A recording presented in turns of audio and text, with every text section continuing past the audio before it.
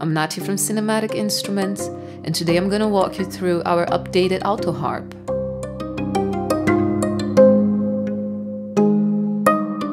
This instrument has very clear organic sounds and a beautiful long sustain. Autoharps are usually perceived as rhythmic instruments, but our digital recreation is versatile, and you can also achieve beautiful sounds for melodic purposes.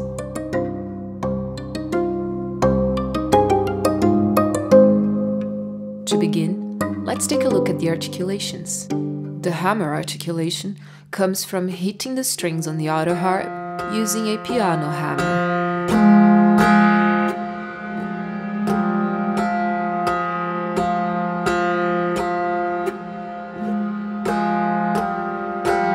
This next articulation is the result of thumb plucking the strings of the Autoharp.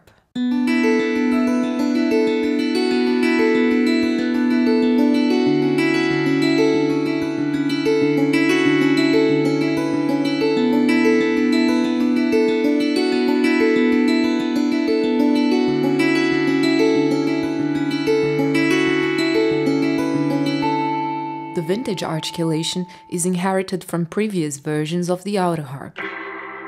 It has a rough sound which was achieved by plucking the strings using a plaque.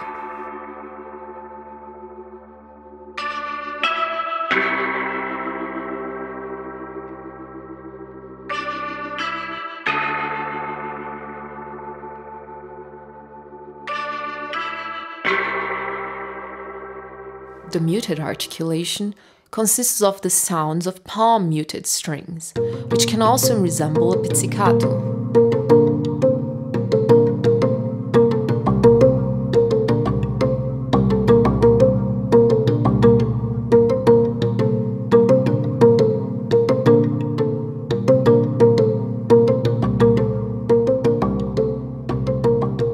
For the bowed articulation, we used a violin bow with the Autoharp.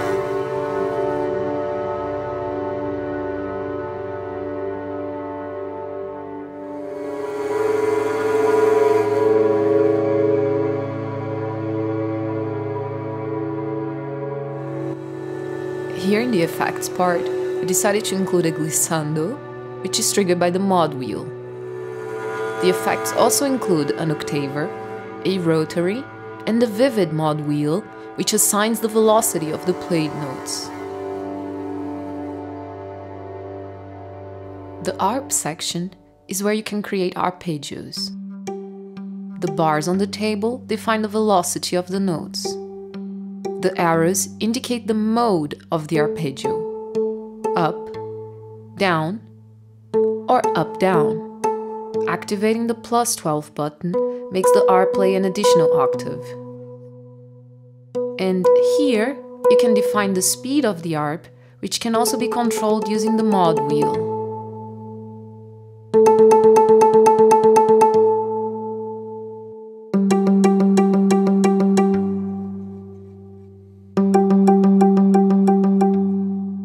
Strummer is where you can create strumming patterns for your instrument. You can make each step play a dead note by activating the square button below it. Down below, you have 4 presets for the strummer engine. Here is where you can define the speed of the strumming pattern.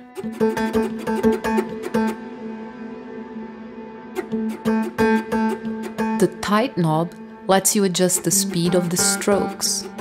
Finally, the volume knob lets you define the volume of the strumming articulation in relation to the selected articulation.